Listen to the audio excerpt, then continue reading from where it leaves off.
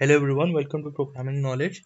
So again, welcome you all to Programming Knowledge. So today we are going to learn how to deal with synonyms and antonyms.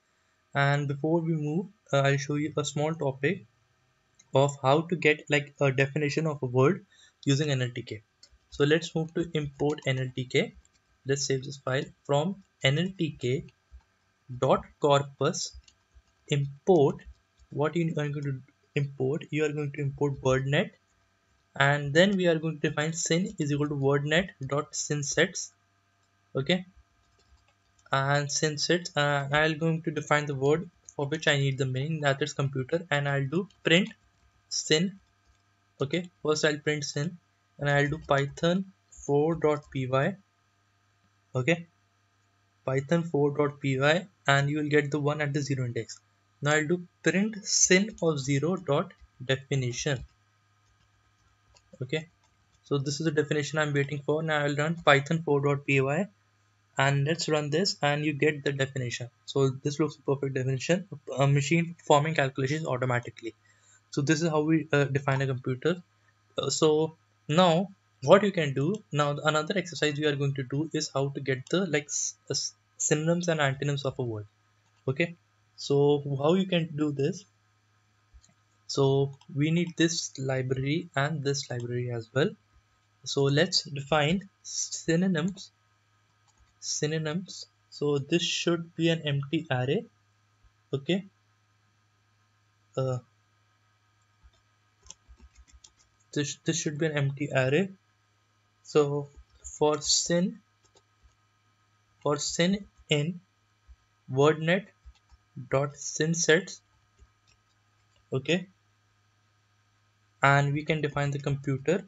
Okay, now we define this as a computer, and then we define for lemma in syn dot lemmas.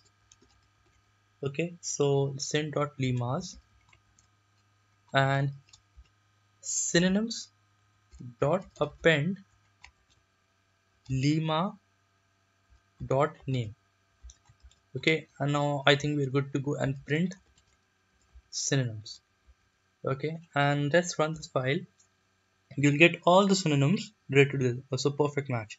Computer, computing machine, computing device, data processor, electronic computer. So these are the synonyms related to this file. Okay, so in the same way you can also print the antonyms of a word. Okay, so you can also refer to the antonyms of the word. So how you can do that, I shall comment this out. So that would be very similar but a little tricky. Antonyms,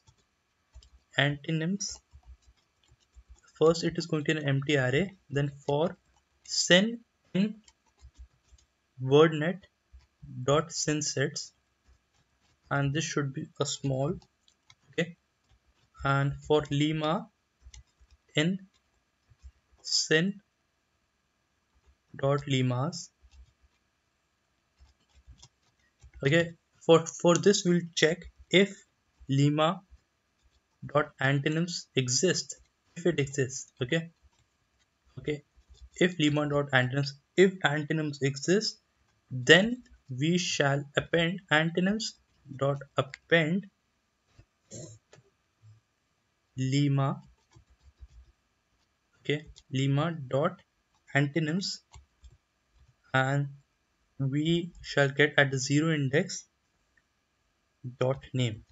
Okay, now let's print antonyms. Okay, now let's run this file. Now here you can see for small we have got all the three antonyms, that is large, big and big. Okay, so this is how you get antonyms, and like you can perform this, and this is how we get antonyms. So this is like the way we get the uh, antonyms and synonyms using NLTK. Okay, so I hope you all like this tutorial. So it was a short tutorial